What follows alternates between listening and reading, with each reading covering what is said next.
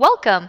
In this video, I'm going to show you how to add content pages in your Income Real Estate website. You'll notice that there are already built-in content pages under your menu items and visitor tools such as buying tips, selling tips, mortgage guides, and much more to assist your website visitors with their research process. You have the ability to edit, delete, and add more content pages in your website to appear under your menu. To do this, simply access the dashboard of your website by navigating to your user login. Here we're going to add our username and password. Once you're in the dashboard, select Content from the left menu panel and then click on Content Manager. Here you'll find an entire list of all the content pages in your website. For each one, you can edit, add some additional content, or delete the page altogether. To add a brand new content page, simply click on Add a New Page, enter a title for your page, and then proceed to write the content of your page.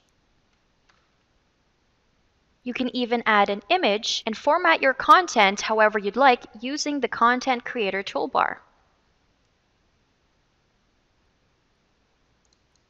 Once you're satisfied with the changes, you can scroll down and then click Submit. This will take you to the page on your website with your brand new content. Now it's just a matter of making this page accessible to your visitors by adding it into your menu. So we're going to go back to our dashboard, click on Content, and then Menu Manager. Here we're going to click on Add Item. Under the title, we're going to type in the title of our page. We can add a description as well.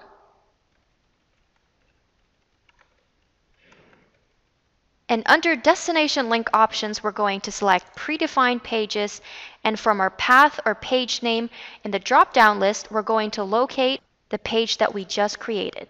To the right, you'll be able to reorganize your menu list by dragging and dropping the new item into place.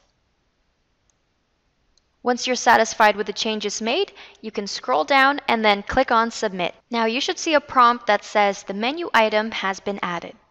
To view the changes you've made, you can easily go to your website, and then from your drop-down list, you will find your newly added content page called About Me.